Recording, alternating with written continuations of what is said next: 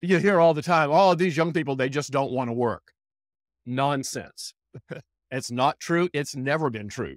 There was an interesting study that came out of Canada where a professor looked at newspapers through North America, and he went back and found that for the last 130 years, every single year, there was a thread of stories and articles that said essentially young people don't want to work anymore.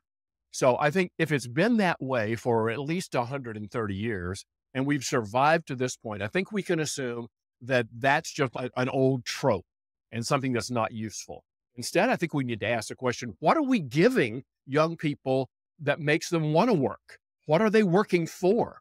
And so we've got to look at having an impact in the workplace, having an impact in the world, finding out what it is that they're motivated by and do that. But I'll tell you, if we sit around and say young people don't want to work anymore, then organizations that know that that's not true are going to take advantage and probably get the best productivity from those young workers.